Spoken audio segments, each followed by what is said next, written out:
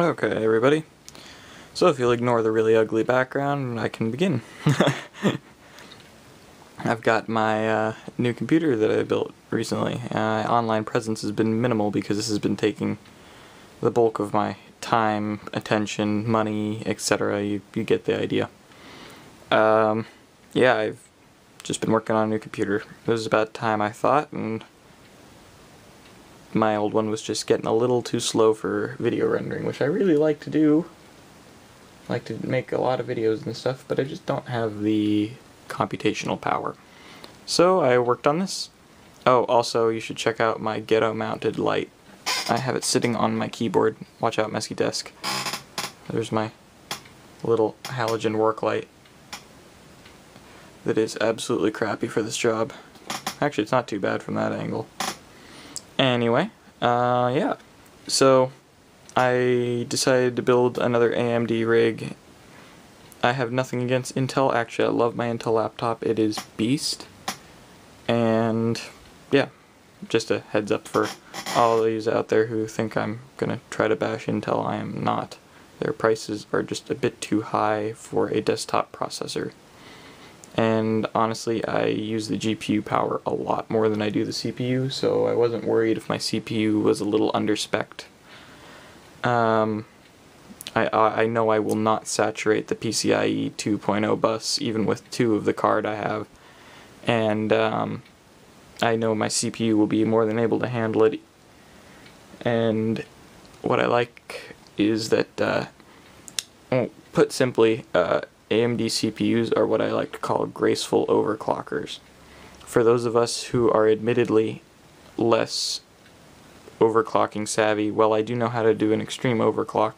I'm not willing to buy the extra hardware to do it. AMDs don't seem to put off a crazy ton of heat when I do an overclock. I don't know. I find it to be a little more desirable as far as overclocking goes, but Intels are definitely more powerful right off the bat. Anyway, okay, for some reason the face detection on my camera is picking up the drive bays as a face, but that's keeping good focus, so it's a blessing. Anyway, why don't I take the panels off of this Cooler Master half XB case, and we'll get down to business and defeat the mighty Huns. Alright, I'm going to set the camera down, and 1 second.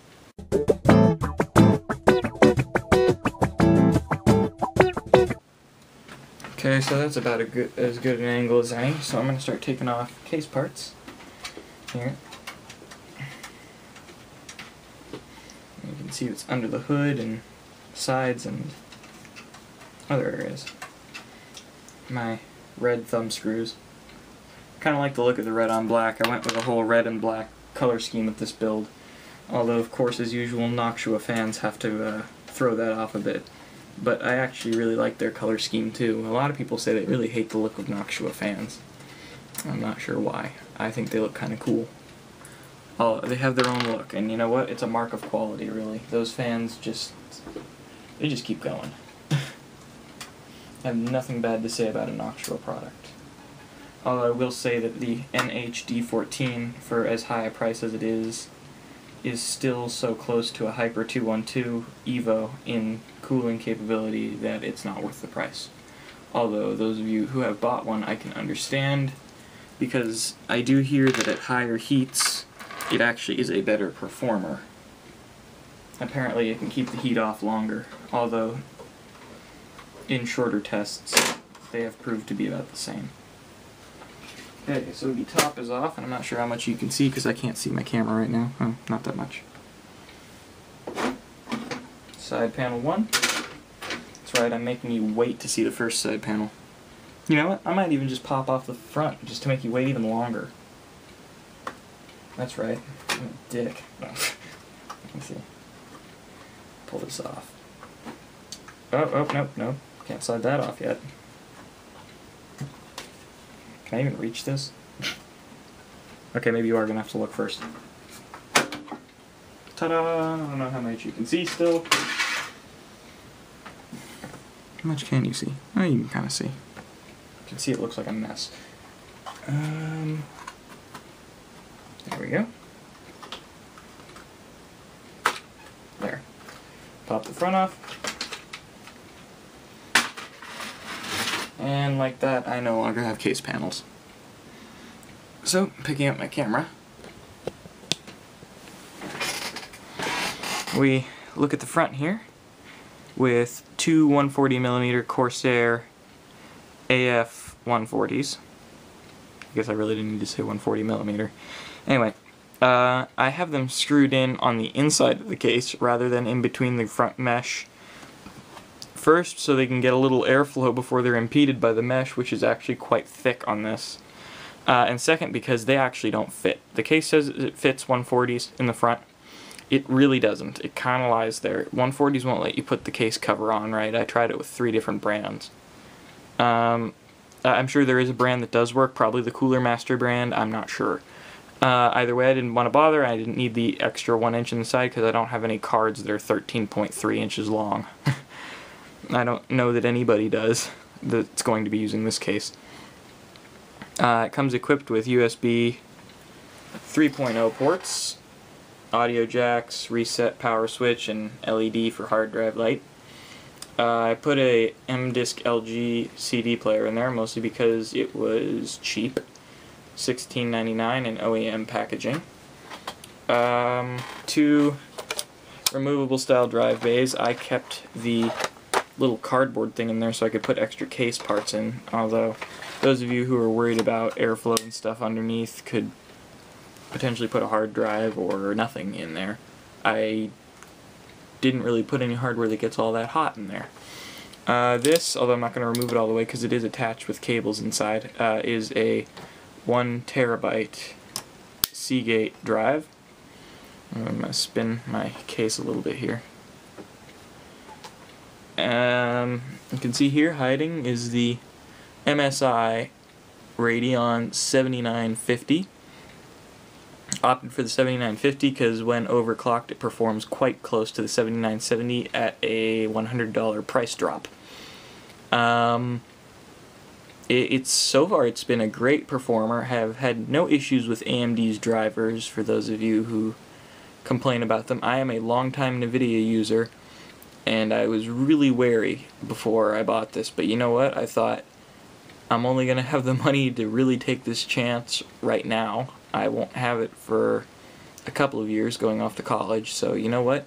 Might as well take the chance. I can earn the money over the summer to buy a better card if this one ends up sucking. And you know what? It doesn't suck. It's pretty damn awesome. Actually looking forward to crossfiring these because I've heard that some of the micro stutter has been reduced with the latest drivers, so you know what? I'll give it a shot. As you can see there, I've got 4 SATA cables. You saw 2 of the drives in front. You'll see 2 more right here. I have a Samsung 840 Pro SSD right here. It is a 128 gig model. Yes, I know it does not reach the top speed of the 256 and 512. However, I bought a 256 version for my laptop, and because it's the only drive in that, I figured the high capacity was necessary, but I have 2 other drives in this, so I really only wanted my OS and my really important applications to go on there. I have a 500 gig Seagate drive right here. And I just store some random crap on there. I don't really have anything. Okay, I'm back. Sorry, my camera was starting to bug out there, and I just wanted to catch it before it became bad. Anyway, I'm not going to rotate it right around to the back yet. Instead, I'll rotate to the other side. Oh, I didn't mention, this MSI card is a Twin Frozr III cooling option model. I figured because of the size of this case, although it does leave actually quite enough room now that I actually got it. I originally planned for not doing water cooling.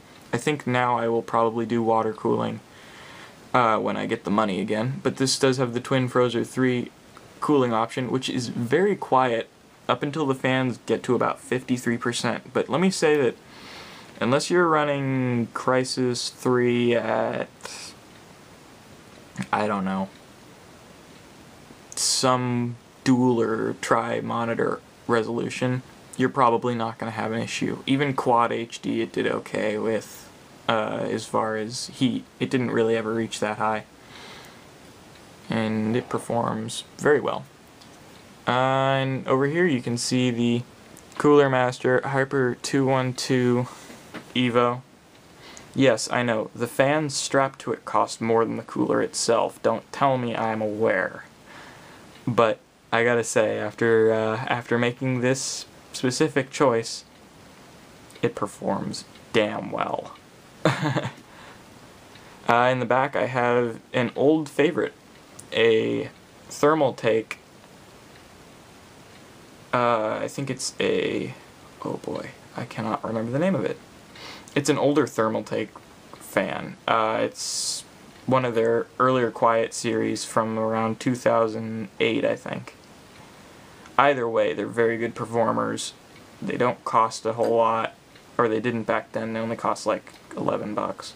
And I actually think it's pretty darn close to the silentness that these Noctua brand fans are attaining. Although the Noctuas do force more air. That's why I'm using this as purely just an exhaust fan. Nothing special there. When I ordered them from Frozen CPU, I had the cable sleeving put on because it was cheaper than buying a whole bunch of sleeving and doing it myself when I have no plans to sleeve anything else. And I had them sleeved in red.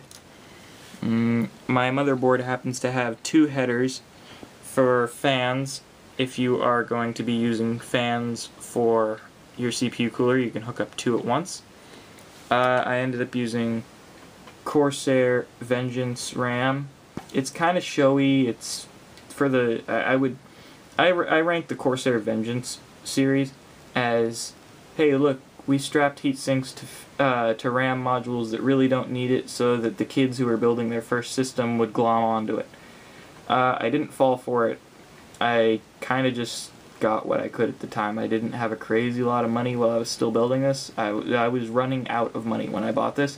I originally wanted to go with the Dominator series, and even then, I just knew I did not want to go with G-Skill this time. I've gone with it 3 times before. I didn't want to play it safe anymore. Yes, they make great RAM. No, I did not buy it because I wanted to keep trying new brands like I usually do when I build a new computer. Yes, I should probably build for stability's sake, but you know what? I want to say as much good stuff about good hardware as I can. And if I don't try new hardware, how can I ever do that?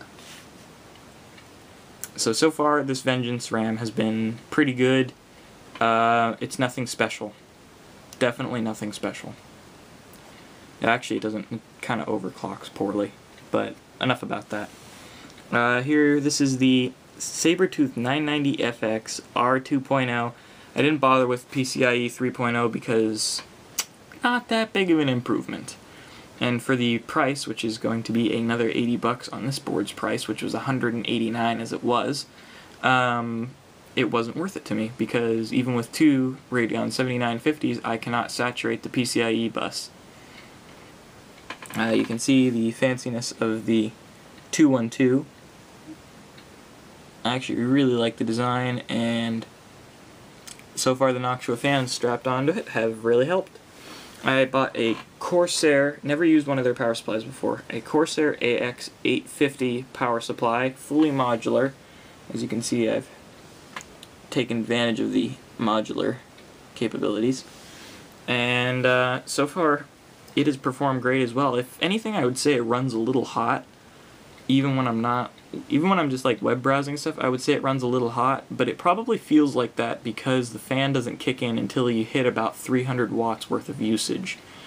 So overall, the silent option built into the system is, I would say it's probably going to end its life early, but it's been putting out very clean power, constant results, had no issues overclocking with it on there.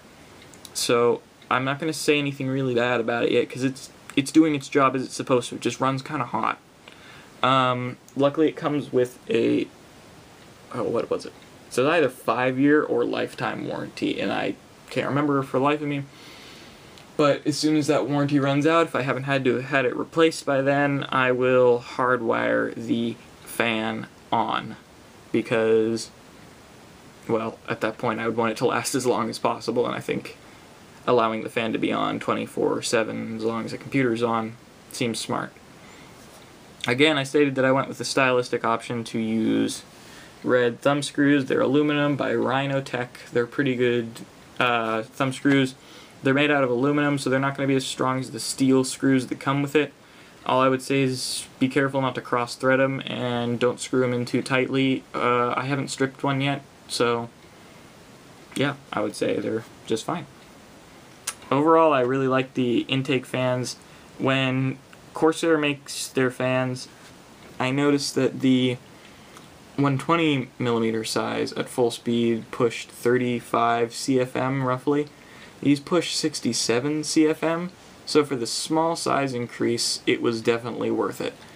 Airflow inside this case is absolutely great. As you can see, it's a simple front to back design, and everything stays cool. So I'll show you some benchmarks and stuff maybe later. Right now, I'm just going to plug it back in and put this video on. I'll edit it all up on here, and yeah, I will be back and active on YouTube for a little while. I actually posted a video recently, but it's unlisted. If you can guess the URL, you're a pro.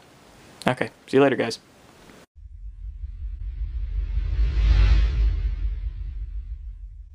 Okay, I'm going to put my little mini tripod on so I can set this down occasionally.